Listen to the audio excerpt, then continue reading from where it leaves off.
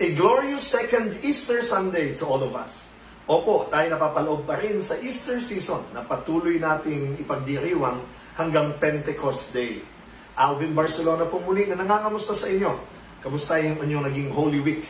Alam ko ibang-iba dahil nasa mga tahanan lang tayo lahat at patuloy pa nga ang quarantine ngayon. But I'm sure the Lord continues to bless us wherever we are.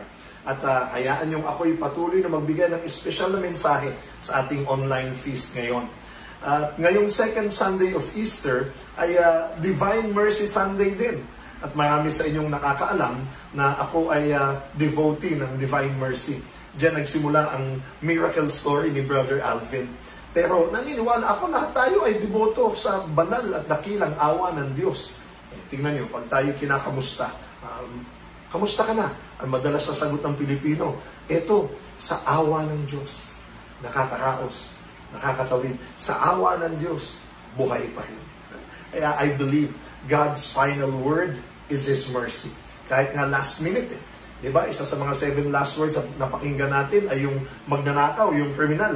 Kahit na siya ay mamamatay na, pero nakatagpo ng kaligtasan nung tinanggap niya si Jesus at ang kanyang kapatawaran. No? Kaya naniniwala ako itong crisis na ito, ang lahat ng ito will lead to the victory of Jesus by His grace and by His mercy. Itong linggong ito ay tinatawag ding Doubting Thomas Sunday. Una sa lahat, gusto ko namang sabihin unfair naman ata kay Thomas kung yung doubting lang niya ang ating maaalala. Minsan kasi tayong mga tao, ang naaalala lang natin at nagmamarka yung kahinaan o yung sablay o yung kapalpakan ng isang tao, di ba? Hindi na tayo naka-move on doon. Sa totoo lang kasi, si Thomas ang isa sa mga matatapang na apostoles ng Panginoong Jesus. Katunayan, nung nag-preach siya, ay umabot hanggang India at doon siya na martyr. Hanggang ngayon, tinuturing siyang patron saint ng India. At si Thomas yung nagsabing, My Lord and my God. Aba, di ba sinasabi pa natin yan pag tinataas yung ostya o yung banal na Eucharistia? At siya, tinawag niya si Jesus na my God. Professing Jesus' divinity. At hindi siya pinigilan ni Jesus doon. Ibig sabihin, talagang isang pagpapatunay na si Jesus nga ay Diyos. At yun ay sinabi niya nung muling nagpakita si Jesus sa kanya. Kaya magandang basahin natin yung account na yan. No? At yan din ang ebanghelyo ngayon. Mababasa natin sa John 20, verses 19 to 31. Yun lang mga related kay Thomas. One of the 12 disciples, Thomas, called the twin, was not with them when Jesus came. So the other disciples told him, We have seen the Lord. Thomas said to them, Unless I see the scars of the nails in his hands, and put my finger on those scars, and my hand in his side, I will not believe. Pagbigyan naman kasi itong si Tomas, sinabi pa talaga niya, na hanggat hindi ko nalalagay yung daliri ko sa mga sugat ni Jesus, hindi ako maniniwala. Sa totoo lang, si Tomas lang ba yung nag-alinlangan? Hindi ba? Halos lahat naman ng mga apostoles, katunayan Di ba? Si Pedro nga he even denied Jesus 3 times. Maayong si Juan hanggang kamatayan ni Jesus sa krus ay nandoon. At nung tumakbo sila sa empty tomb, sinasabi doon, the apostle whom Jesus loved, believed, no? Pero halos lahat naman sila ay nagkaroon ng pag-aalinlangan. Si Tomas lang siguro yung malakas na honest na nagsabing openly na nagduda siya. Isa pa, hindi ba kinakatawan din tayo ni Tomas sa oras ng ating mga pagdududa? Tayo din naman may mga bouts of doubt at gusto natin ng prueba na makita nating lalo ang Diyos. Lalong-lalo na sa mga pagsubok. Hindi ba? Sinasabi natin, hindi na ako maniniwala sa Diyos kung hindi niya pagagalingin ang mahal ko sa buhay na may sakit. O nasaan ang Diyos? Hindi pa dumadating yung tulong sa amin ng gobyerno. Hindi na ako maniniwala sa Diyos pag di niya binalik ang trabaho ko, ang negosyo namin. Minsan din naman, tayo ay kinakatawan lamang ni Tomas sa mga panahon na tayo ay naghanap ng prueba upang tayo higit na maniwala kay Jesus. Pero patuloy natin, basahin. A week later, the disciples were together again indoors, and Thomas was with them. The doors were locked, but Jesus came and stood among them and said, Peace be with you. Then he said to Thomas, Put your finger here and look at my hands. Then reach out your hand and put it in my side. Stop your doubting and believe. Thomas answered him, "My Lord and my God." And Jesus said to him, "Do you believe because you see me? How blessed are those who believe without seeing me." And I believe Jesus wasn't just talking to Thomas. He was talking to all of us. Na mapapalad tayo kahit hindi natin nakita ang Panginoong Jesus, tayo naniniwala. Pero sinasabihan din niya tayo na hindi natin kailangang makita siya upang tayo maniwala. That we must have eyes of faith and not just by sight. Pero ito pa ang higit kung gustong pagnilayan pa natin. Kita niyo ang Panginoon, how He dealt with Thomas. Hindi ba nung siya nagpakita na kay Tomas at sa mga apostoles, sapat na yun upang manalig si Tomas? Na namuli siyang nabuhay? Pero hindi. Jesus went further by telling Thomas, "Tomas, halika, hawakan mo ng iyong daliri ang aking mga sugat sa kamay at sa aking tagiliran." Tinutuya ba ni Jesus si Tomas na ayaw pang maniwala, ito hawak? Or was Jesus meeting Thomas where he was? Alam niyo, yung ibig sabihin, kung kailangan Tomas na hawakan mo ako, halika, para manumbalik ang iyong paniniwala. Parang sinasabi ng Diyos, kung kailangan mabuhay ka muli o gumaling o dumating ang tulong para maniwala ka, ipadadala ko yan. Of course, we're not manipulating Jesus. Of course, natin sinasabing si Jesus ay susunod sa lahat ng ating pagdududa, maniwala lamang tayo. But again, this is the God of mercy na who will meet us where we are. With the hope, of course, that we do not stay where we are. Kasi nung pinagpakitaan at pinahawak pa ni Jesus si Tomas sa kanyang mga sugat, nag-level up si Tomas. Kaya nga nasabi niya, "My Lord and my God." No, at tayo din ay mag-level up kapag muli nating napatunayan na buhay si Jesus. O hindi na natin kailangan pa ng patunay. But again, look at the mercy of Jesus. The divine mercy. Kasi, di ba, dapat nagalit siya kay Tomas. O, halika dito, hawakan mo yung sugat ko. O, naniwala ka na. Pero dahil ikaw ay nagduda, hindi ka nakasama sa samahang ito. Hindi ka na pwedeng magpatotoo na ako'y muling nabuhay dahil ikaw ay nagduda. No. He re-established Thomas.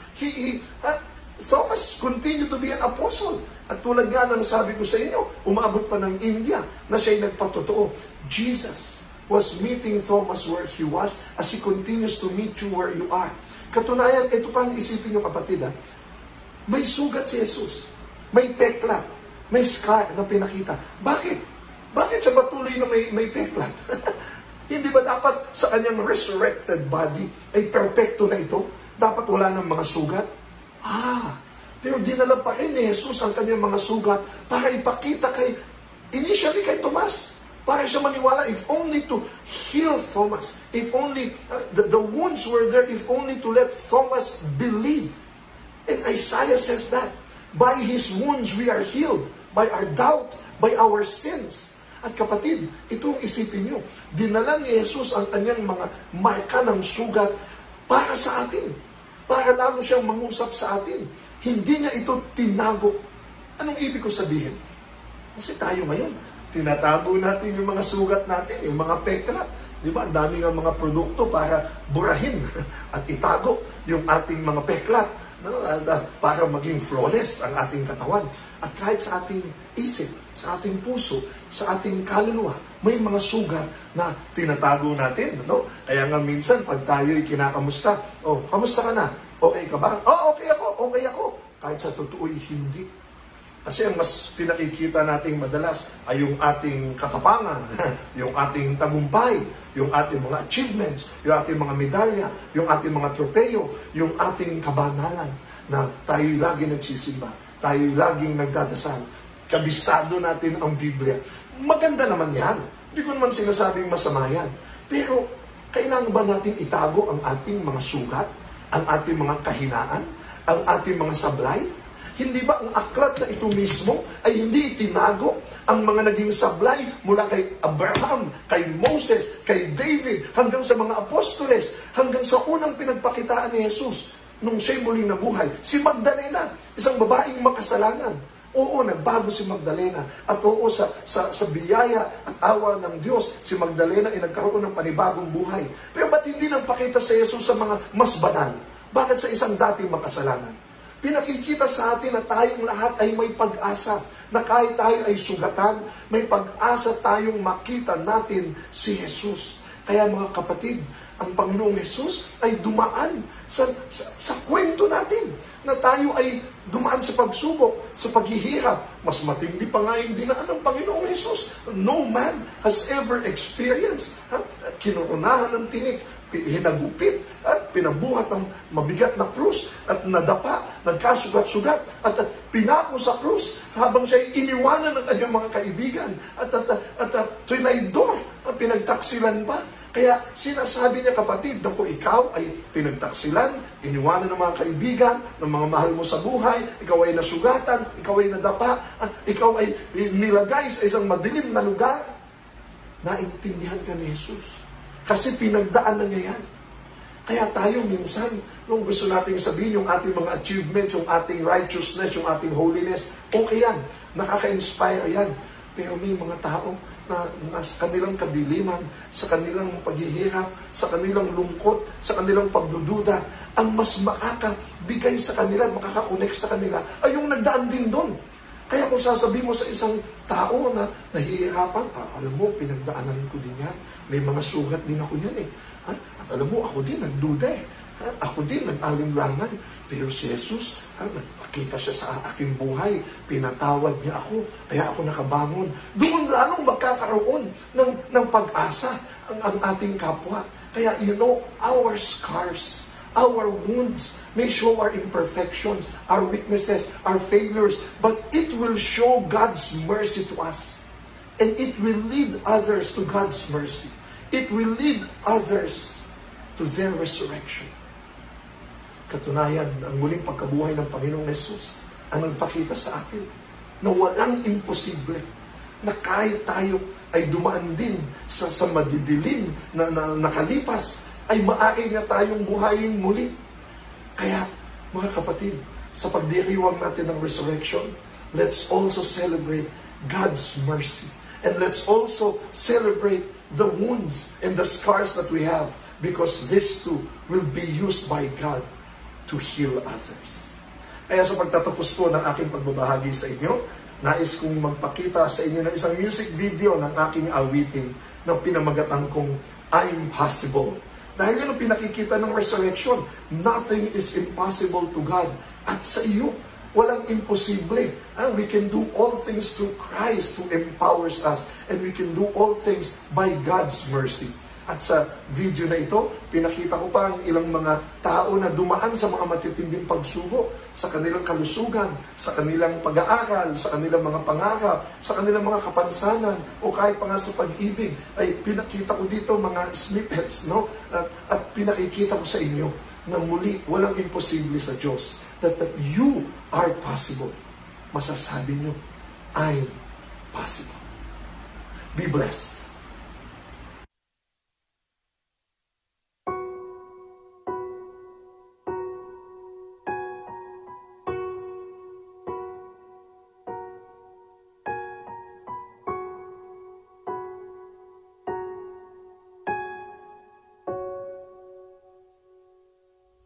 I know I can do more. I know I can be more. I feel I can live more. I'm possible. I believe I can see more. I believe I can dream more. I feel I can love more. I'm possible.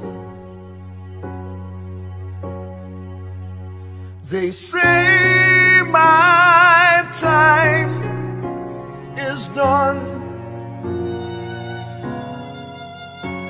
They say my chance is gone.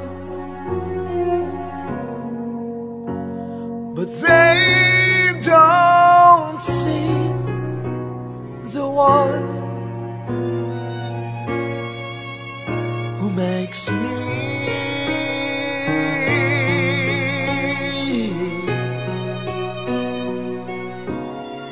possible.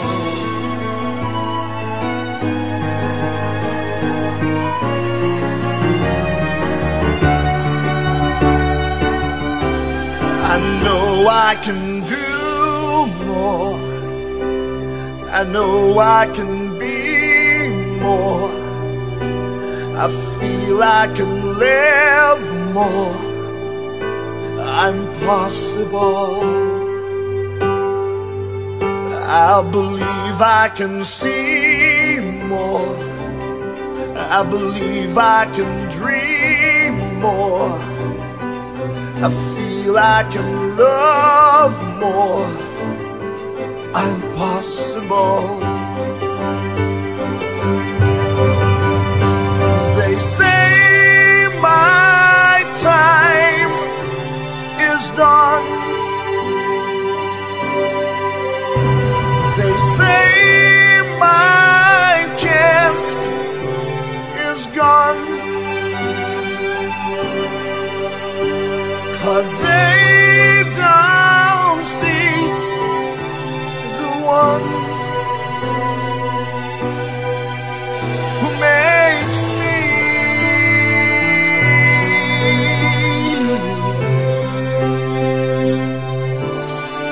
possible. I'm possible. I'm possible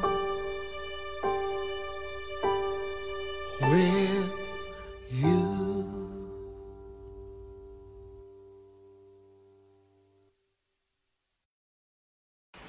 I invite you to pray the prayer to the Divine Mercy.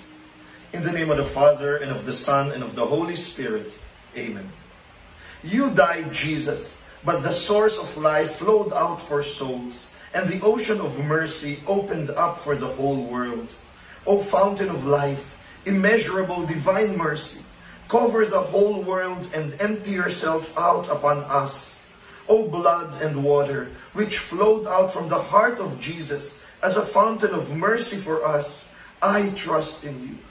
Holy God, Holy Mighty One, Holy Immortal One, have mercy on us and on the whole world. Holy God, Holy Mighty One, Holy Immortal One, have mercy on us and on the whole world. Holy God, Holy Mighty One, Holy Immortal One, have mercy on us and on the whole world. Jesus, King of Mercy, I trust in you. Jesus, King of Mercy, we trust in you. Jesus, King of Mercy, the whole world trusts in you. In the name of the Father, and of the Son, and of the Holy Spirit. Amen. Let us now be blessed by our preachers, Brother Tony Valenzuela and Brother JC Libiran. Maraming salamat, Brother Alvin Barcelona. Once again, to all of our viewers, thank you so much for hooking on and plugging in to our PM Feast live stream. Today, we have our fourth talk, ang fourth installment natin with our ongoing series, The Best Preaching Ever. And ang title for our message today is More Than a Makeover. Alam niyo mga kapatid, ako ay isang theater actor, commercial model, yes. And I love to host events, freelance events host ako. And whenever I prepare for these events or stage plays or commercials, syempre kailangan may makeover. Kailangan mag-makeup, magsuot ng maganda. And that's one of the wonderful things that I love about performing. And every time I always prepare, kailangan maayos. And it adds confidence, no? It adds a certain level of angas, kumbaga. But in real life, when all these things are said and done, wala na yung lights, wala na yung stage, wala na yung attention sa'yo, reality hits you that we are more than just what we are outside. We are more than a makeover. In fact, reality is that when it goes deeper, it is a heart problem. More than what we look outside, we have a heart that goes deeper than what we see on the outside. That's why our one big message, our take-home message for all of us today is that God is after your heart. Yes, God is after your heart. But before we go to our message for today, let's pray our favorite prayer here at the feast. And let's come before our God who is always with us wherever we are and make the sign of His love for us. In the name of the Father, the Son, of the Holy Spirit. And together, let's say our favorite prayer at the feast with conviction and with hope, faith, and love in our hearts as we say, today I receive all of God's love for me. Today I open myself to the unbounded, limitless, overflowing abundance of God's universe. Today I open myself to God's blessings, healing, and miracles. Today I open myself to God's word so that I become more like Jesus every day. Today I proclaim that I am God's beloved, I am God's servant, and I am God's powerful champion. And because we are blessed, we are blessing the world in Jesus' name. Amen. Amen. And because of that, let's lift up our hands and give praise to His word as we sing with all our hearts.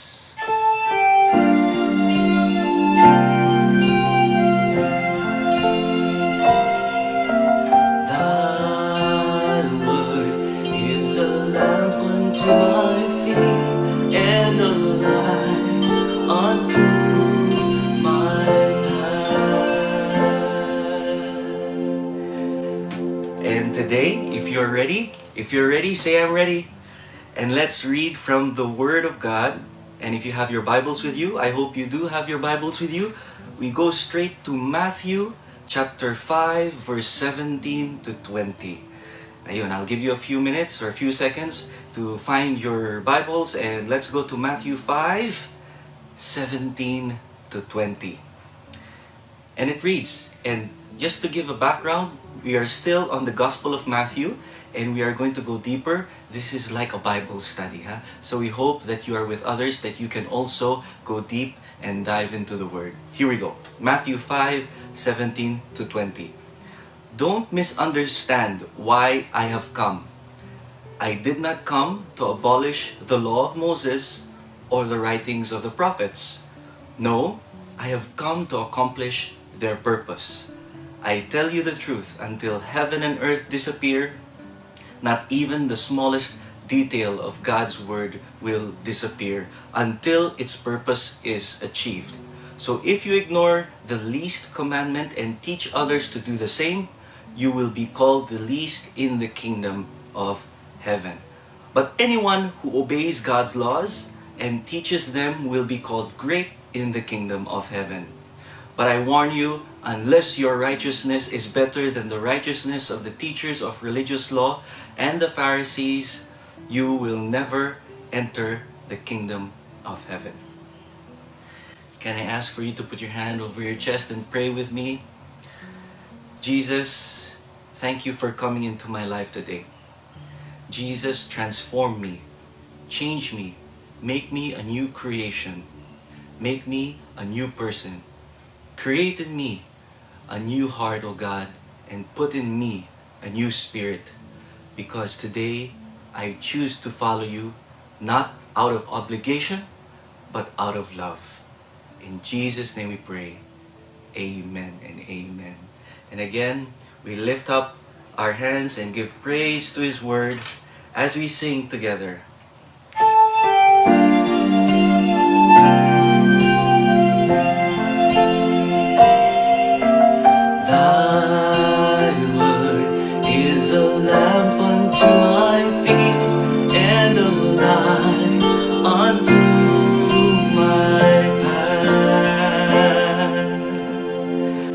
God a clap offering of praise. Thank you, Jesus. Thank you, O God, for your word and for your love.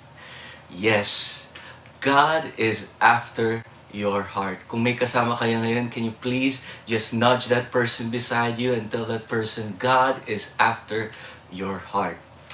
May konting kwento lang ako. Okay lang po ba? Because when I was younger, when I was siguro high school, sakto. Kaka-start ko lang mag-high school. And, syempre, lumaki ako sa ibang bansa. For those who don't know yet, pinanganak at lumaki ako to OFW parents. I grew up in Bahrain, yan, sa Middle East. Napakaliit na island, desert island po ito sa Middle East, Bahrain. And ako ay panganay. And I'm the eldest of the family. Siyempre, nung bata pa kami, my parents were always, working, bahay, trabaho. So, nung bata pa kami, elementary pa ako, may yaya kami. Pero nung nag-high school na ako, hindi na ma-afford ng parents ko ng yaya, ng housemate. So, automatic, ako ang naging housemate. Ako ang nagiging yaya ng bahay. So, tinitrain ako ng mother ko, ng mommy ko that time. And bilang panganay, ako din ang tag-alaga din sa mga kapatid ko. At first, when I was learning how to do house chores, syempre, alam natin mga teenagers, they would love to enjoy life, go out, be with friends, kasamang barkada. So I was not always welcoming.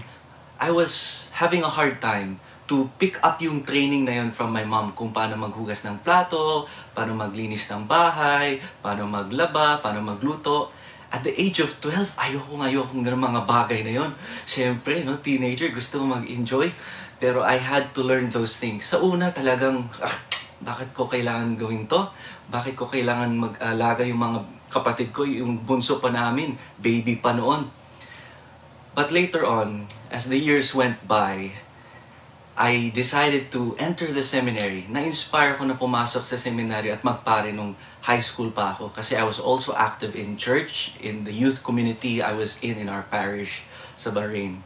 And after graduating high school, siyempre, yes, independent, nakalaya na ako. After leaving high school at pumunta ko dito sa Pilipinas, pumasok ako sa seminaryo muna dahil na-inspire ako magpare. And when I entered the seminary, naiba yung mundo ko. Lahat ng mga tinuro sa akin ni mami ko, kung paano magluto, paano maghugas ng plato, paano maglinis, paano mag-vacuum, yes. Social kami kasi ng Bahrain, vacuum, no? And kung paano mag-ayos, tiklop ng damit, yan. Paano maayusin yung kama, after using it. Lahat ng mga trinain sa akin ng mami ko, nagulat ako. Pagpasok ko sa seminary, mas lalo na magnify yung mga training na yan. Every day, we would have to clean our beds, fix our room, kailangan maayos lahat. Doon ako natuto maging ok-ok or obsessive-compulsive. And I realized, sa una, nung high school pa ako, when I was 12 years old, ayoko yung mga house chores na yan. Ayokong gawin yun. But when I decided to dedicate my life to God, to commit my life to God, especially when I entered the seminary, sabi ko, grabe, I'm so thankful na my mother taught me all those things, trained me, not only in taking care of myself, not only of taking care of the house, but also taking care of my spiritual life. Kasi si mami ko napaka-madasalin. She was a very devoted, prayerful person, especially with Saint Teresa of Lisieux, the Child Jesus, Saint Anthony de Padua. That's why naging Anthony din pangalan ko, because may devotion siya kay Saint Anthony. So when I entered the seminary, mas lalo na gamit ko yung mga skills na natutunan ko sa mami ko. But even when I left the seminary, again, long story po yan kung bakit ako umalis ng seminaryo. But when I left the seminary and I decided to get married, and now I am 5 years married to my wife, Mayan. Pero I now see, at this age, na 35 years old na ako, yung mga natutunan ko kay mami ko, sa mami ko when I was 12 years old, hanggang ngayon, I'm still using it. In fact, not only am I skilled at it, I believe sobrang skilled na ako sa paghugas ng plato, sa paglaba, magpaglinis, sa pag-ayos ng gamit sa bahay, na nagagamit ko sa buhay mag-asawa. And not only am I doing it because of obligation, but now I am doing it the best I can because of love. And that was the difference. When I was 12 years old na obligado kong gawin yung mga house chores na yan, compared when I started in the seminary at the age of 16, 17, hanggang ngayon. Because when you choose to love Jesus, it's more than just obligations. It's more than just rules. It's more than just traditions. It's more than just rituals. In fact, our spiritual life is like that, no? Once upon a time, I'm sure especially for those na nag-aaral at lumaki sa mga eskwelahan na Catholic, that you were taught about the 10 Commandments, may nagturo sa inyo paano magdasal ng Our Father, Hail Mary, Glory Be, yung Rosary. I'm sure somewhere down the line that someone taught you that the Bible are basic instructions before leaving earth. And ganun nga. At first, when we were taught our catechism, it was just all intellectual. It was all head capacity. Pero hindi pa nagsisink in sa puso. And that is what happened nung nag-16 at 17 ako na pumasok ako ng seminary. Doon ko na-realize, wow, God in fact is in love with me. God is showing to me every day His unconditional love. And because I felt that unconditional love within me, I didn't have to do anything. In fact, I didn't even have to try to gain God's love because God's love was given to me freely. In fact, today we celebrate Happy Divine Mercy Sunday, and God's mercy is given freely. And today, I feel that God is continuously pouring His unconditional divine mercy and love into my life. And because I am coming from a point of God's love, what I thought was an obligation, a need to follow the rule, ngayon has become an expression of my love to God, regardless of where I am, whether I have chosen the religious life or the married life, or whether you are choosing the blessed singleness life. Wherever you are, when you do things out of love, that's what Mother Teresa said. Service or your acts of service is simply an expression of your love to God. And that's the beauty of what God is doing, that He is after your heart. He is changing your heart. In fact, in God's plan, that is His most important goal. His important mission is that He is so interested, He is so madly, ridiculously, scandalously in love with your heart. So friend, if you're going through a struggle right now, if you're going through something painful right now, if you're facing frustrations, limitations, hindrances, baka right now you are experiencing a financial stumbling block in your career, in your work, especially because of our lockdown. Friend, I am affirming you that God is developing your heart. He is doing something behind the scenes because He is growing in your heart. He is using this situation for your good. Amen? Tell someone beside you again, God is after your heart. Grabe, no? That is why today we go back to our scripture verse and we will zero in on what Jesus was telling, no? Sabi ni Jesus, again, in verse 17, He says, "Don't misunderstand why I have come. I did not come to abolish the law of Moses or the writings of the prophets." Pero anong ibig sabihin ni Jesus when He says the law and the prophets? Konting background lang na. Because in the religion of Judaism, they truly believe in two strong foundations. Unang-una, the law. At ito, ang Torah. Second are the prophets. The two strong foundations of the Judaic religion. Siyempre, unang-una, the law. When Jesus says the law, ang ibig sabihin niya or tinutukoy niya is the Torah. And in Hebrew, the word Torah also means Pentateuch. Yan ang alam natin, no? The first 5 books of the Bible. Pentateuch also means 5 books. At ito ang Genesis, Exodus, Leviticus, Numbers, and Deuteronomy.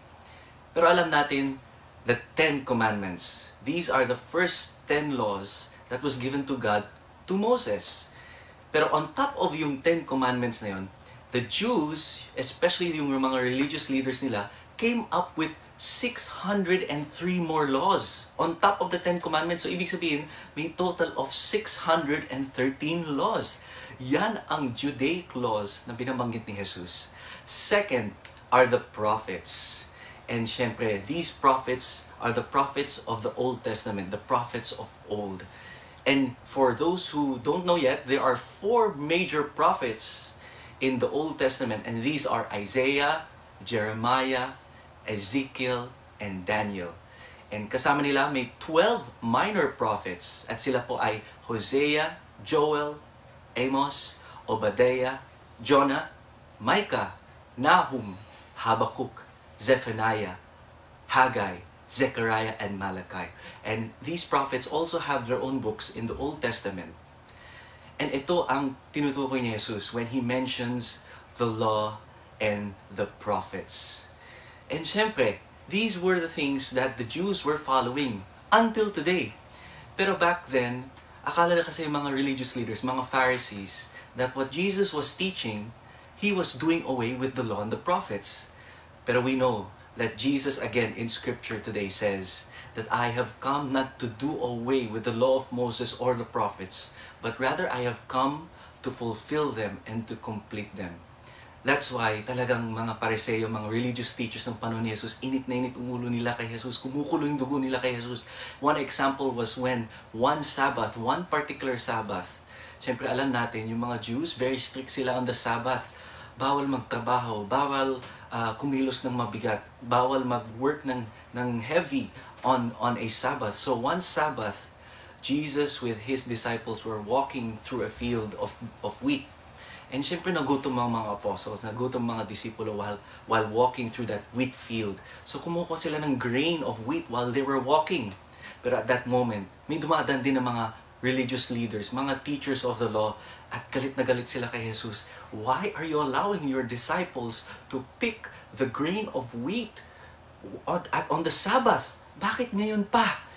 Again, kumukulo yung dugo nila kay Jesus. They're always finding a way to put Jesus in trouble.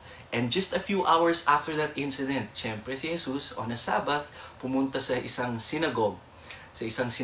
And there, while He was also teaching and listening, may lumapit sa Kanya na Jew na may withered hand, na may sakit sa kamay. And syempre yung mga Pariseo na naman, syempre nandun sila sa gilid, tinitingnan nila, gagawin niya uli. Will He heal this man?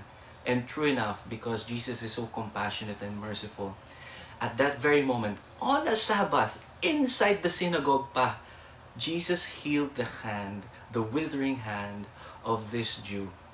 And syempre, mga Pharisees again, init na naman yung ulo nila. They were so angry. Why did you heal this man on a Sabbath? You can heal him on a Monday, on a Tuesday, on a Wednesday, Thursday, or Friday. Wag lang ngayon sa Sabbath, on a Saturday, wag lang ngayon. But again, we remember what Jesus Himself once said, that man was not made for the Sabbath, but Sabbath was made for man. He was telling us that the law was made for man to grow, to be in love with God, not man for the Sabbath or for the law. But what's even more scandalous was the friends that Jesus chose. And to talk more about this, to share with us further the message, please welcome Coach JC Libiran. Maraming salamat, Brother Tony Valenzuela. Let's give her a big hand for that great foundation. And he was already able to give to us mga important things for us to understand our message for today, that really God is after your heart. And kung may katabi ka, pwede bang bagitin mo sa kanya, God is after your heart. Yun ay kung may katabi ka, ha? But as I continue this, really, we have to understand that Jesus came so that men will be able to experience God's love. He came to the sick people. He came to those who are in need. Kaya lahat ng mga ginawa niya sa mabuting balita or in the Gospels is really a scandal for the religious people during His time. And just to share with you that I can really connect with this. There was a time in my life, years ago, na sa pagko-commute ko, ako po ay nabiktima ng mga snatchers. And some of you possibly remembers this, or maybe this is your first time na marinig itong story na ito, but I'll share it anyway. So, it was just one day, I was going to Makati. Sa Buendia, sumakay ako ng bus, and I was in the middle of the bus, and then maya-mayang konti, may sumakay na grupo ng mga kalalakihan, and they were really there to, something kaiba is that hindi sila ganun kaingay, nagmamasid, nag-observe, and nagmamatiyag. And they all sat around me as if parang I was in the danger zone. And my gut feel already, no, yung aking kutob, sabi ko, naku, mukhang in danger ako dito, endangered species ako. So, I was able to move from the middle area ng bus and then all the way sa harapan, no? Nasa likod ako ng driver and, already thinking na tama, safe na ako dito, okay na. Nakalimutan ko na sila, ang dami nang sumakay ng mga tao, napuno na yung bus, siksikan na siya. And, someone called me up and I pick up my phone, sinagot ko, pag-usap, saglit, tapos pinalik ko na sa aking bag. And then, when I was about to go down, dahil nakarating na ako dun sa area, kung saan ako bababa, very strange. There was this man, nakaharang sa akin, hinaharang ako.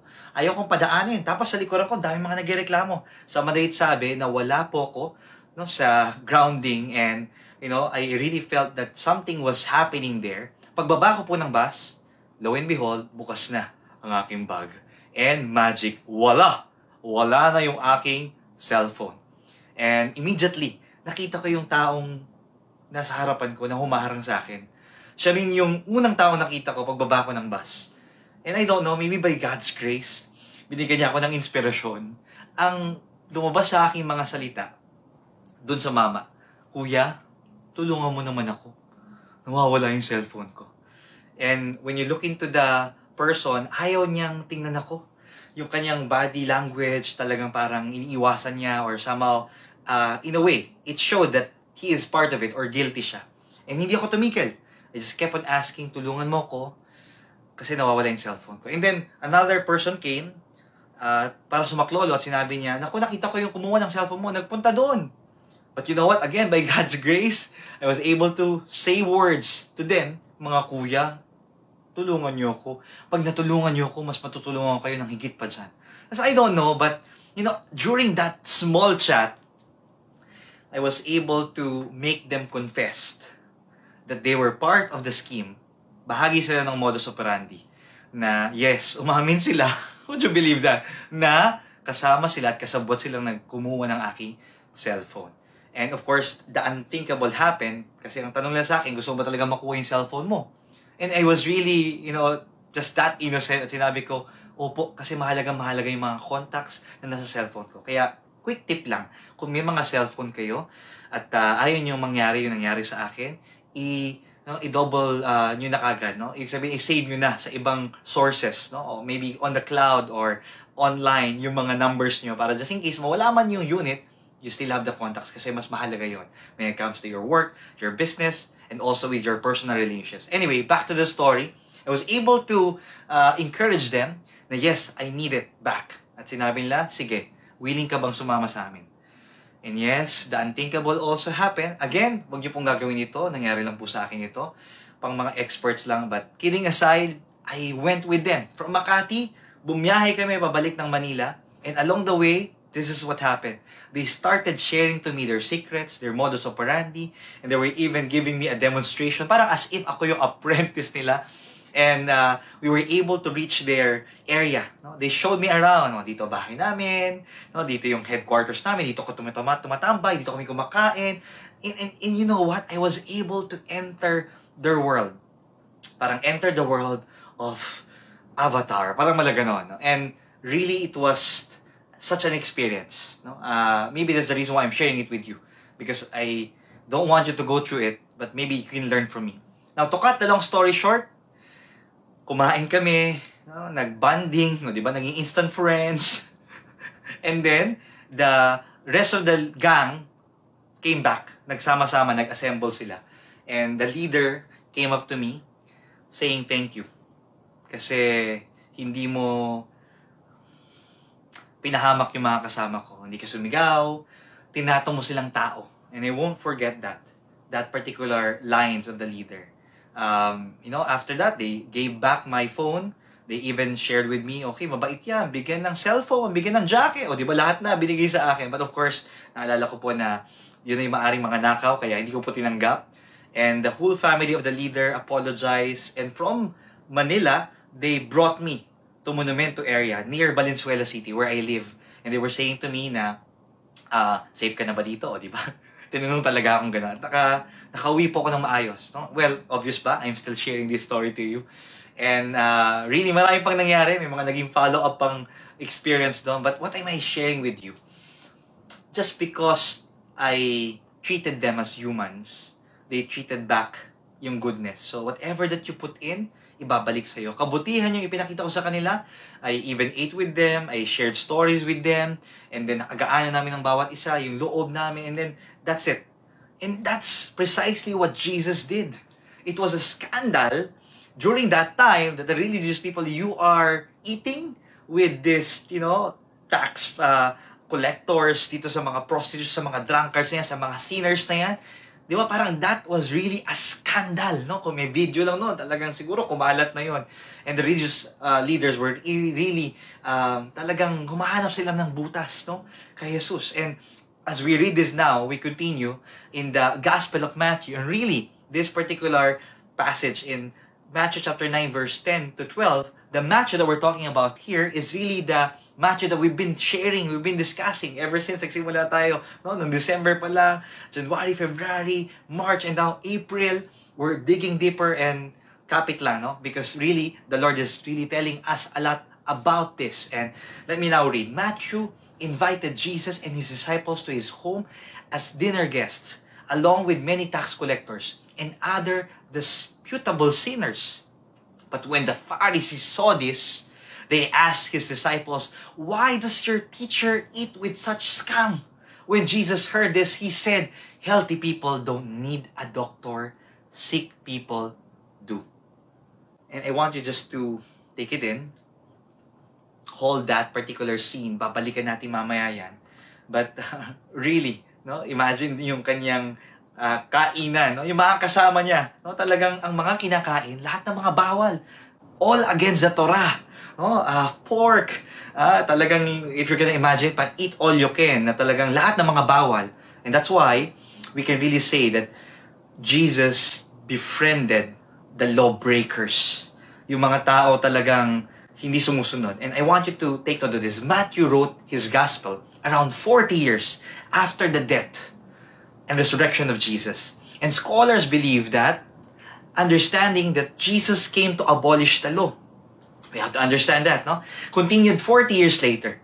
Because by that time, non-Jews were already joining their house churches by multitudes. Early on, almost all Christians were Jews. But then one day, foreigners came knocking. Diba? Knocking at their doors. And they wanted to be part of it. They want to follow Jesus too. And I want you to take note of that. Na here you are, gathering together, and then all of a sudden, merong mga hindi naman talaga for you to belong. They started now, they expressed their desire. We also want to become Jesus followers. And take note, these are people who are lawbreakers. These are the people that they don't consider the part of the chosen people. In fact, they were even not circumcised during that time. But they love Jesus. And they're the ones, we say, the gentle Christians. They wanted to eat yung mga bawal sa Torah. No, it's all against the Torah. But still, that's where the tension came in. How can these foreigners follow Jesus but not the Torah? And we can find this out, my dear friends, as we try to clarify things. Matthew chapter 5, verse 17 to 20. Don't misunderstand why I have come. This is Jesus speaking. I did not come to abolish the law of Moses or the writings of the prophet. No, I came to accomplish their purpose. So if you have your Bibles with you, highlight that. Jesus came to accomplish their purpose. I tell you the truth, until heaven and earth disappear, not even the smallest detail of God's law will disappear until its purpose is achieved. So, if you ignore the least commandment and teach others to do the same, you will be called the least in the kingdom of heaven. But anyone who obeys God's laws and teaches them will be called great in the kingdom of heaven. So, meron lang mga hindi pagkakaintindihan, but really, Jesus follows the law. But at the same time, He now perfects it. He now completes it. Mas nagkakaroon ng panibagong pagkakaintindi. It's not just the spirit of the law, but the spirit of love is coming in. And let's continue. But I warn you, unless your righteousness is better than righteousness of the teachers of religious law and the Pharisees, you will never enter the kingdom of heaven. Because again, the religious leaders during the time of Jesus was so focused on the law. Kailangan gawin nyo to. Kailangan gawin nyo to. Para manalo ka o para maging, di ba, special ka sa mata ng Diyos. But in the eyes of Jesus, in His heart, ang higit na mahalaga ay yung pagsunod mo ng buong puso. Hindi dahil sa napipilitan ka, pero dahil sumusunod ka, dahil gusto mo. And that's why, kahit na sobrang talagang experts, ng mga religious leaders, talagang kabisado nila yung 613 laws. Oh, grabe, no? 613 laws. Yung 10 commandments natin, parang hirap na hirap pa tayong, di ba, i-enumerate or i-list, no? This brings me to a personal experience. During the Holy Week, or even before the Holy Week started, I remember this. No? One of my friends na isang negosyante texted me. And ang sinabi niya sa text, I want to know more Jesus. Tapos alam mo, pagkaakita ko agad, talagang wow! Parang that was something. I don't normally receive text message like that. Alam niyo, ang sagot ko agad, same here, I want to know Jesus more. So, we agreed to do it together. And ang aming naging resolution is, why not we do an online Bible study? And I'm showing to you a photo now of that group. And really, it was a journey. Kahit na, ayan, medyo turning 3 weeks pa lang naman, no? It's just at the beginning stage. But really what I'm amazed is that people are longing for Jesus. People want to experience Jesus. And through that Bible study, that was really a revelation for me na hindi ibig sabihin na, you're already a Catholic, that you already know everything. Kadalasan, yan ang ginagawa, no? Natatanong tayo ng ibang mga sekta, ng ibang religion, no? Kung gaano mo kaalam yung pananampalataya mo. And you don't want to answer, it's because, kasi minana ko to sa pamilya namin. Kasi sinabi ng nanay at tatay ko, nung sinabi sa akin ng pare, hindi. What you want now is, it's no longer because it was passed on to you. Parang wala kang choice. No. Now, as you mature in your Christian faith, your Catholic faith, you're saying that I have decided, this is my personal choice, na mas lalong lumalim yung pananampalataya ko sa Panginoon Diyos. And we can actually connect it also in the academe. See, why do people go to school? Ba't nga ba nagpupunta ang mga tao sa eskwelahan? Para lang ba, di ba, may magawa, dahil bored, or somehow, para lang ba gumawa ng mga assignments? You see, all of those problem solving, no? I remember that, no? Yung math, no? Talagang yung mga tao, ba't ba may math, no? Ano bang halaga nito? Favorite subject ko lang nun ay math, merienda, agahan, tanghalian, hapunan. Anyway, but akala ko walang halaga, but actually, kaya pala may mga problem solving is because it's preparing you for the problems that you're going to solve in life. You see, the school was just a stage, but it's preparing you to something bigger.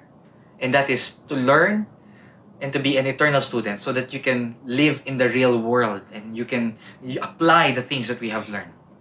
I can connect it with our 3-year-old daughter, Yana, and really, we are amazed. No? Of course, maliit siya dati, tapos talagang so cute, tapos unti-unti, di ba, from crawling, di ba, unti-unti, naglalakad na, and then she's advancing by the days, and there are even words na talagang sobrang natututunan niya by herself, of course, with what she hears, what we are teaching her, of course, in the media as well, yung mga nakikita niya, and of course, we're here as parents, kami dalawa ni Milen, no? You're seeing this actually during the celebration of Milen's birthday.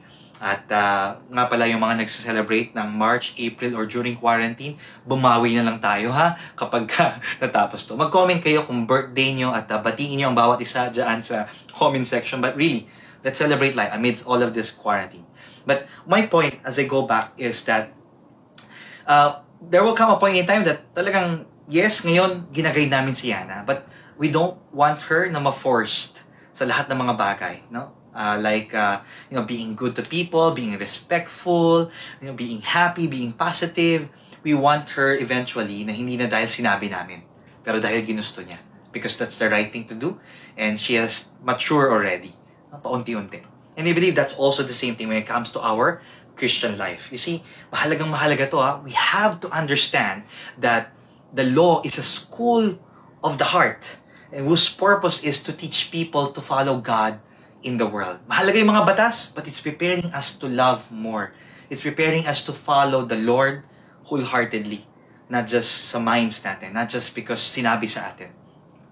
And even Prophet Jeremiah chapter 31 verse 31 to 33. Allow me to read this. The day is coming, says the Lord, when I will make a new covenant with the people of Israel and Judah.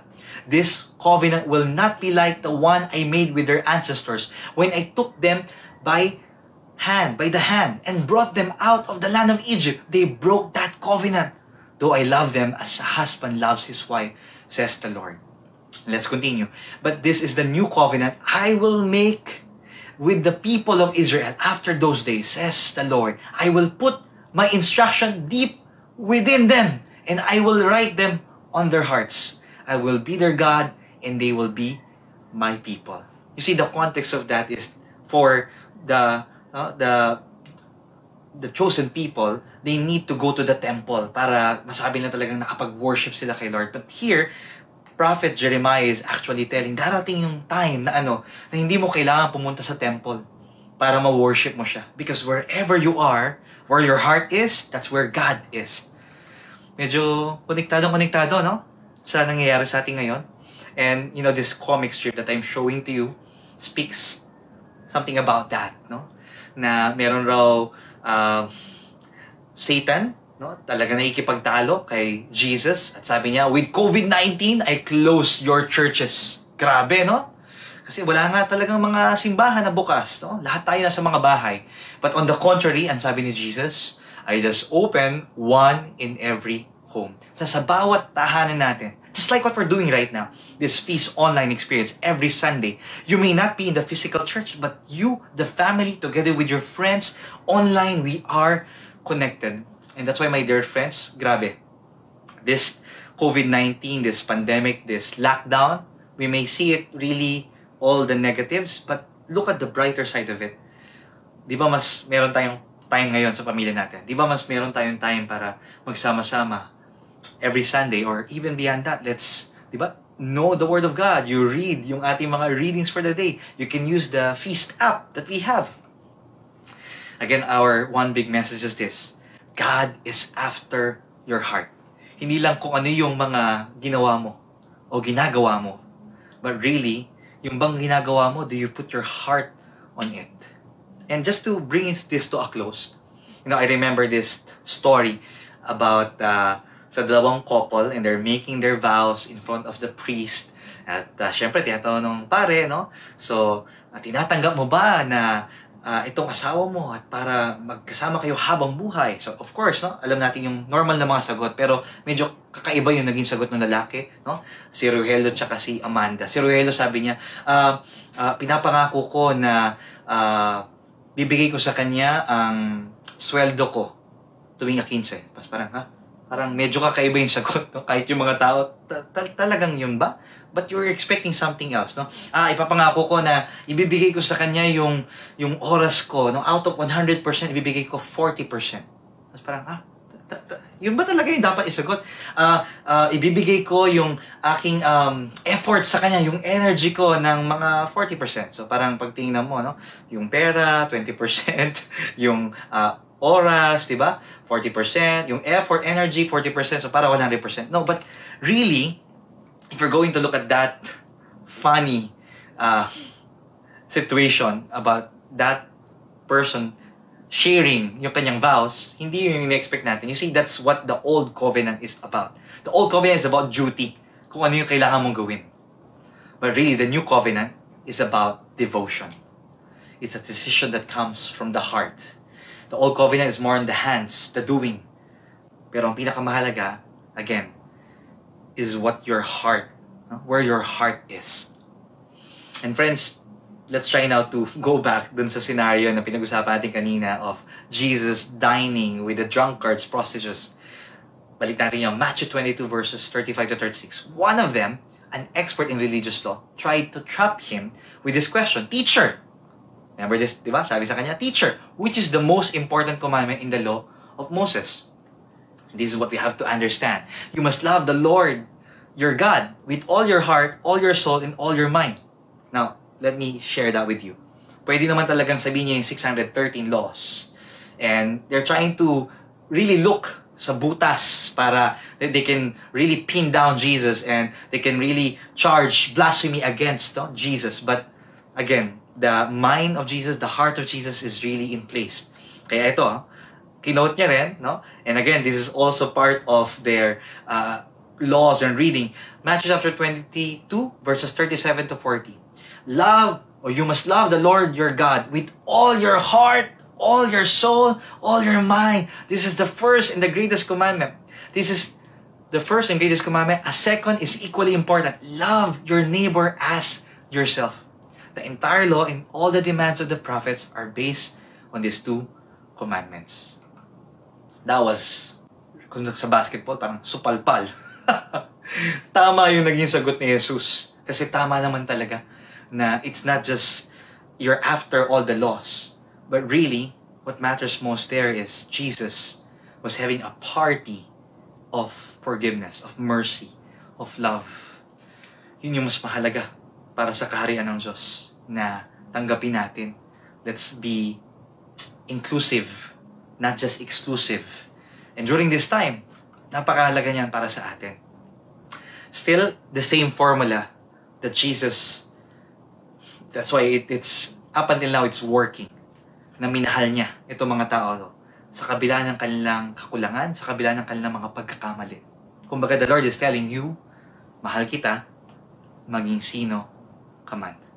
Mahal ka ng Diyos, maging sino ka man. And nothing can ever change that. Even during this time of trial, of crisis, of lockdown.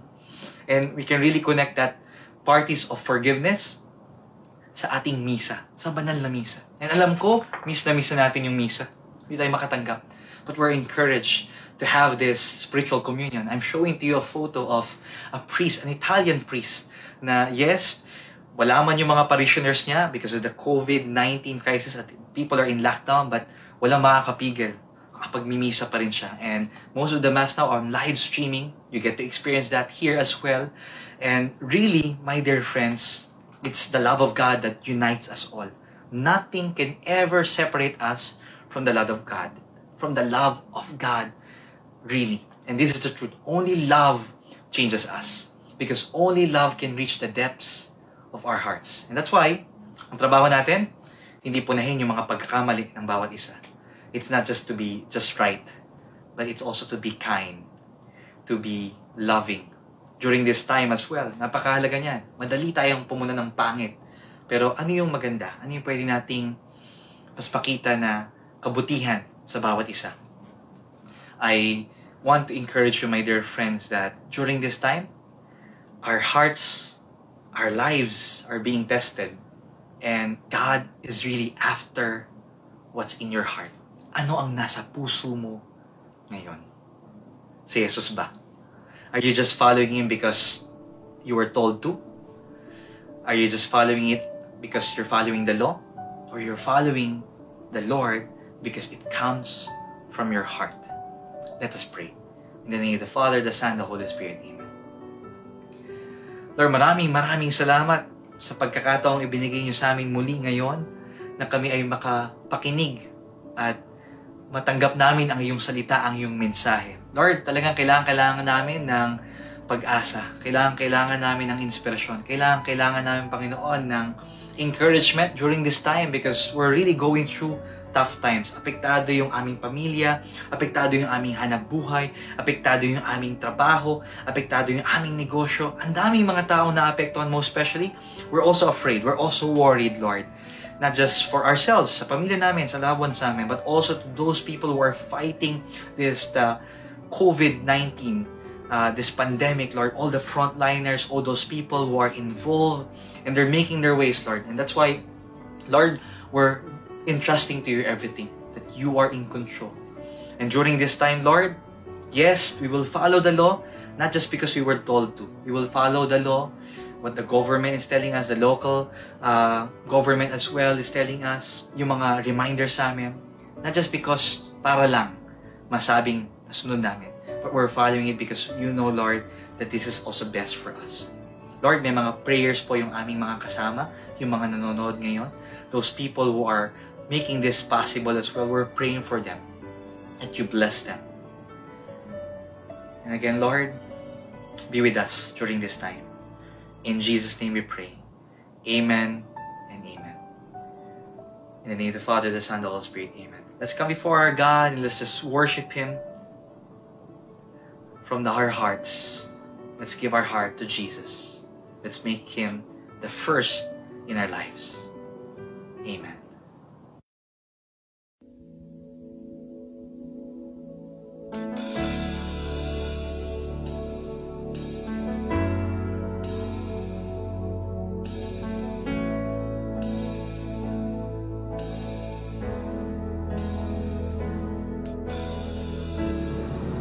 How I live for the moment where I'm still in your presence. All noise dies down. Lord, speak to me now. You have all my attention. I will linger and listen. I can't miss a thing. Lord, I know my heart wants more of you. My heart wants something new, so I surrender all. And all I want is to live within your love, being done by who you are. My desire is to know you deeper, Lord. I will open up again, throw my fears into the wind. I am desperate for a touch of heaven. Oh, oh, oh, oh, oh, oh. You're the fire in the morning, you're the cool in the evening, the breath in my soul, all the life in my bones. There is no hesitation in your love and affection. It's the sweetest of all. Lord, I know my heart wants more of you. My heart wants something new, so I surrender all. And all I want is to live within your love, being done by who you are. My desire is to know you deeper, Lord. I will open up again, throw my fears into the wind. I'm desperate for a touch of heaven. Oh, oh, oh, oh, oh,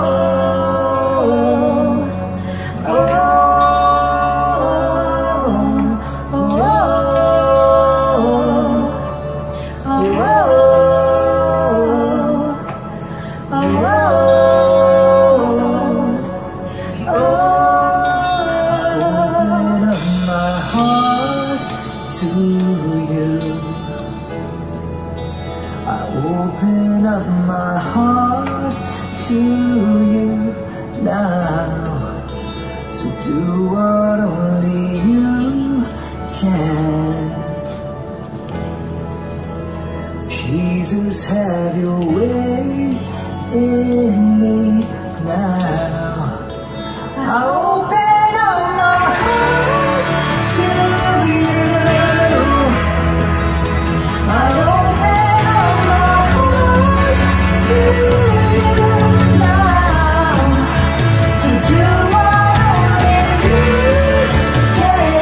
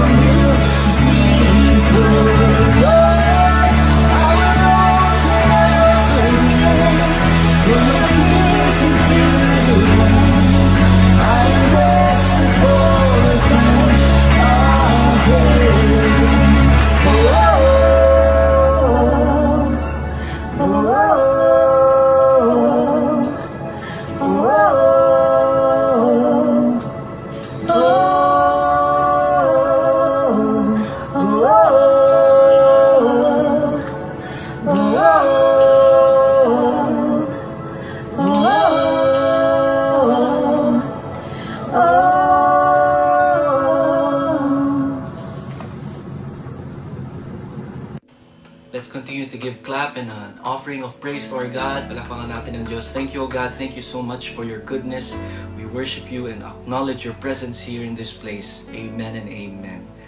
Friends, I want to pray for your dreams. So if you have your novena to God's love with you right now, please bring it out. But if you don't have it with you, or you don't have one yet, especially for our first-timers, okay lang po.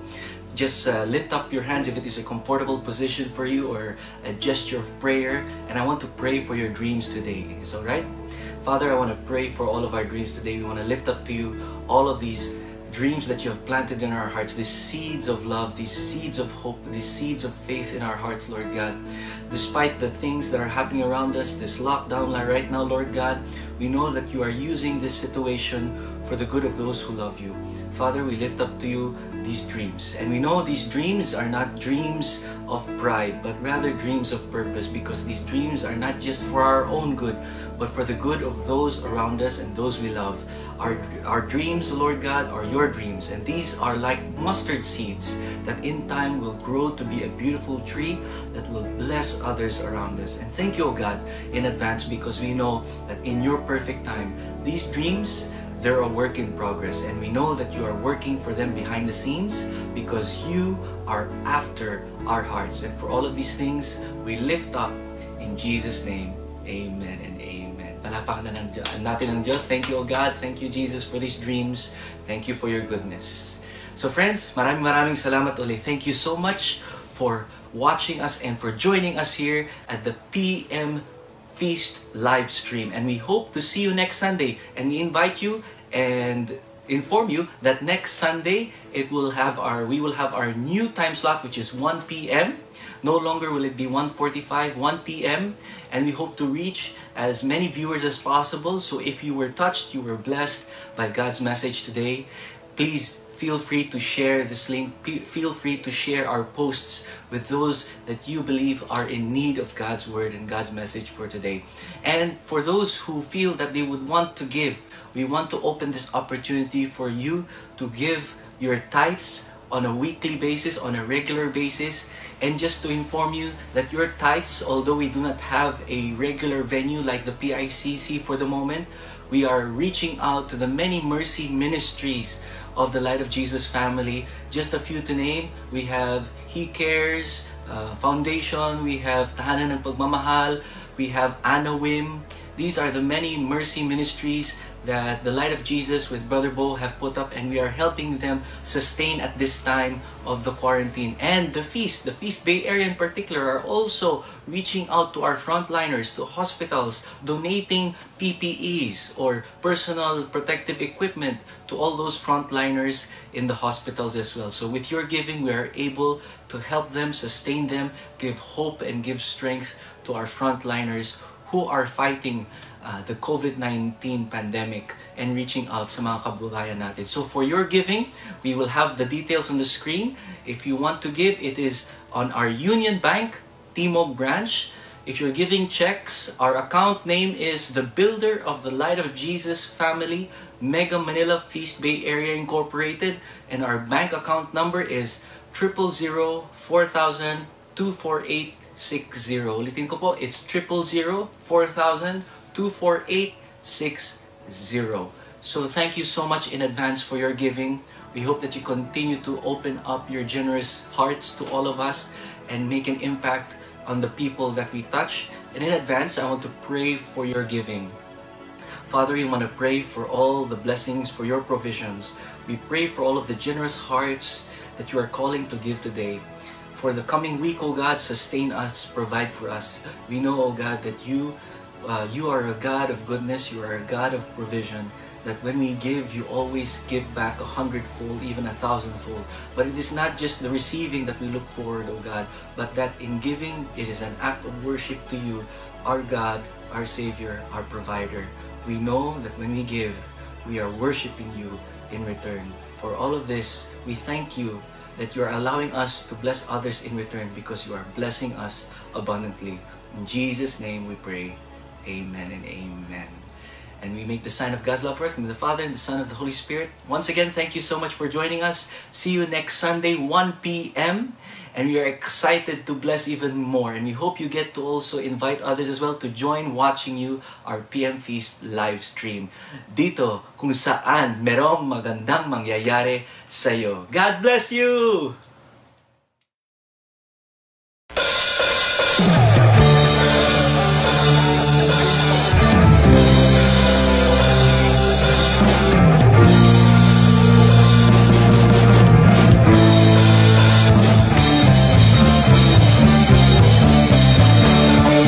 Magandang mangyayari sa'yo sa pinging ng dakilang pag-ibig ng Diyos.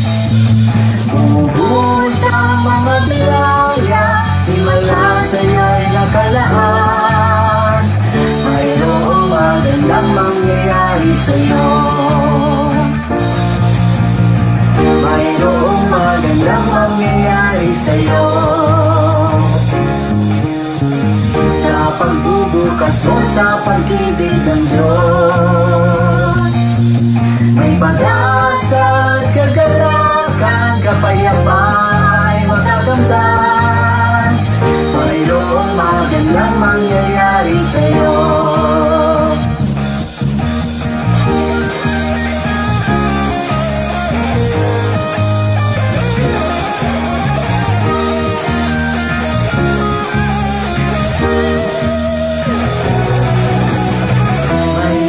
Magandang mangyayari sa'yo.